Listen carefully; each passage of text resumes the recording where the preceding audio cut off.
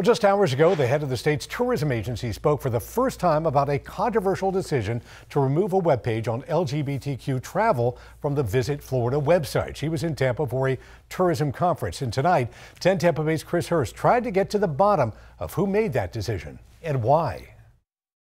You don't have any further comment as to why or how the page was removed? I explained that. My statement was super clear, so you can use that. Didn't explain how or why it was taken down. You can use that as my quote. Visit Florida President and CEO Dana Young didn't want to dive deeper into why the state removed a webpage dedicated to LGBTQ travel. My husband had surgery this morning, so I have got to go home and check on him. I know. And thank you for being here. Whose idea was it to take it down?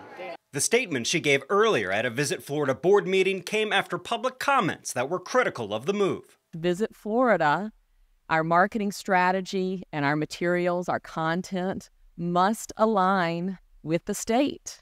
Marianne Ferentz is a former Visit Florida board chair. If we're talking about the #1 industry, what's the reason? Why would we do this? If this is an economic decision, I can't see how it's a good one. Governor DeSantis chimed in as the meeting was happening one county over.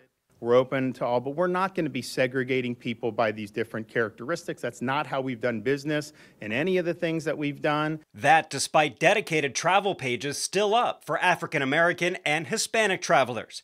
For the Bay Area travel blogger who first noticed the page was deleted, Rachel Cavello says the state is missing out on even more tourism money. We are just hardworking people, and we like to spend money and we like to travel. The LGBTQ demographic brings in, my guess would be about $1 billion or more. It's $1 billion industry, tourism industry. In Tampa, Chris Hurst, 10 Tampa Bay. Cavello started a change.org petition to add LGBTQ travel back page to the Visit Florida website. She also wants a Visit Florida LGBTQ travel advisory board.